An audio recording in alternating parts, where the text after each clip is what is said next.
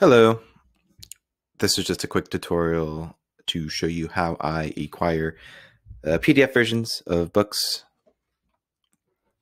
It's actually quite simple. So I go to the site called ZLibrary. So type that into Google, ZLibrary.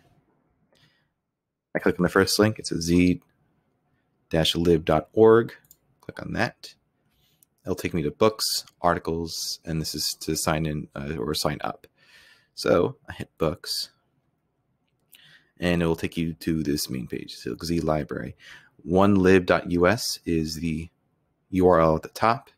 If you want to just type that in, I think that just works as well. I just like going through the whole process just to be a little bit thorough. And let's take a look at 11 by Tom Rogers. That should be our tutorial book. 11. I typed this in before because I had to re-record this a couple times because I messed up a lot on my words. So hit that, hit enter, and you can see they have two options to choose from. I would just go for the first one. And so you have 11 by Tom Rogers. The default file format you're able to download in is EPUB. Not a lot of programs work with EPUB. That's why if you hit the little drop down, it has different sort of file formats. You have FB2, you have PDF, which is what we're sort of used to, MOBI, text file, and RTF. So I like to click on PDF since it's just easy for everyone. But we get this little error. It says, we're sorry, but conversion service is available only for registered users. Fear not. Signing up is completely free. All you got to do is go to sign in or log in, registration. So you would hit registration, type in whatever email you want to use. You could use personal, you could use a school email, doesn't matter.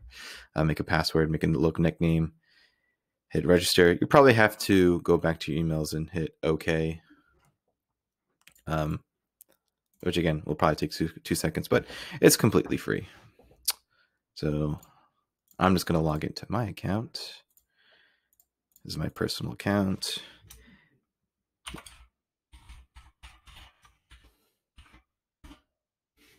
And there we go. I just have to search up the book again. It's fine. You can see I already downloaded it. So I'm going to hit back to 11.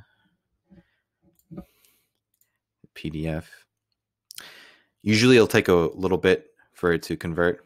I already have it up since I went through this more than once. We're normally like conversion. It'll take a little bit. But once you hit download, it should appear right there, or it should just appear in whatever file location you put it in, probably either downloads or something. And once you click it, boom, should be ready to go.